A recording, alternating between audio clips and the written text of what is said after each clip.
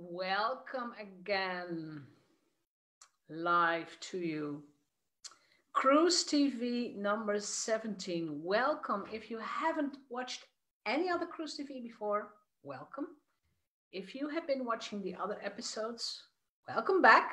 There was a little break, but I'm here and I am working on giving you a daily positive snippet of information. It's a nugget. I cut it in pieces so that every day, 8 to 10 minutes, you learn something new. Today, we are going to talk about this book. It's called Ikigai. It's Japanese theory, or I don't know what would you. And I found the appropriate background. Yeah, it's cherry blossom from Japan. It's a kind of theory about working from your purpose and why some people get sick, or why people get into a burnout, or why they live long and happy. Because I think I'm getting more and more positive about this. Everything is connected to everything.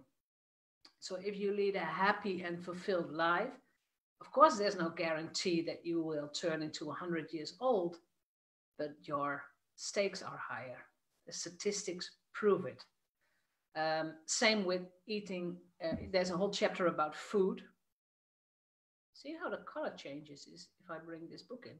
Anyway, there's a whole chapter about food. If you eat self-grown organic food and you have it in your own garden, chances are that you will become older.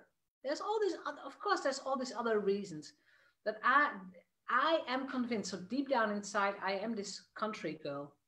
And I love living in a village where people take care of each other. I don't like big cities. I mean, it's great to visit them, but I don't want to live in a big city. Why? It's anonymous. There's no connection. It's polluted. There's always this noise. There's a chic word for that. Auditive pollution, audio pollution, I don't know. There's too much noise going on. There are too many visual stimulations. I just don't like it.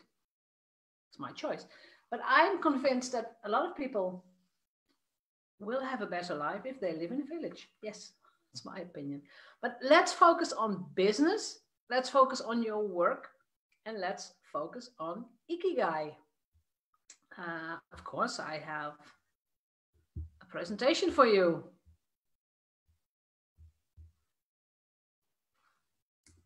And I will share it with you. 1 second. Here we go. I had to find it, but here it is. So can you see Ikigai? I think you can. Ikigai, I don't know the Japanese. I can't read Japanese, but it's pronounced Ikigai. It's a Japanese concept that means a reason for being, not for doing, but for being. Who are you on this identity level? One of my mentors at this moment, Jim Fortin, he says we are not human doings, we are human beings. Activities that allow one to feel Ikigai are never forced on an individual. They are often spontaneous and always undertaken willingly, given the individual satisfaction and a sense of meaning to life. The Hungarian author, with a name I didn't remember, but he talks about flow. And I think flow and Ikigai are probably the same sort of concept. It is, if I refer it to myself, it is working in a way that you feel like something is channeling through you. For me, it is writing. If I write blog post or even a book, I come into this sort of flow, or Ikigai, as you call it, and I just write and feel inspired and do my research and write. And then 2 months later, if I read my own texts, my own words, I know that I have written them, they are in my document. I'm surprised, like, did I write that? Oh, that's pretty good. And that's, for me, that's flow. So something is coming through you, coming for me through my fingers, so my brain to my fingers. I put it on text, and then all of a sudden it is there. It's creation. But let's untangle the Ikigai concept. So the first thing in Ikigai is flow. You love what you do. You absolutely love it. People don't have to pay you for it. You did it as a child already. Writing, yes.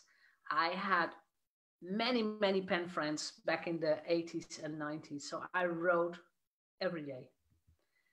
The expert, you are great at it.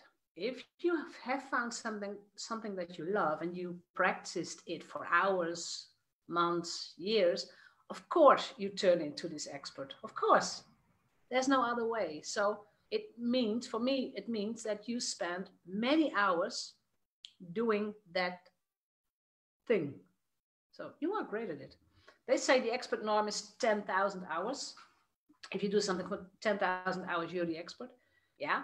And then I think there also has to be some kind of talent. I mean, I could ice skate for 10,000 hours. I would improve, but I don't have the talent to become an Olympic champion, for example. But okay, I will improve. Maybe I will become some kind of an expert. Okay, this is business oriented, business focused. If you deliver value, people pay you for this. And people can pay you a massive amount of money if you deliver a lot of value. There is a price for everyone. I mean, some people buy a Rolls Royce and other people buy a Renault Clio or whatever. And everything is okay. It's about you and your clients. What are your clients' problems? What are you solving? How much is your value? And sometimes the value cannot be put into euros. And the fourth aspect is the solution. Your client has a problem. You have a solution. I wrote down the world needs it. Where you read world, you could say your client, your ideal client, your dream client needs it. What if we dive deep in more and find the conjunctions? If you combine flow and expert, so you love it and you're great at it, you are working from your passion. And mind you, only passion is not enough. Because if you combine expert and value, you work from your profession. You are getting money for the things you're good at. And you're getting good money if you have the guts to ask higher prices.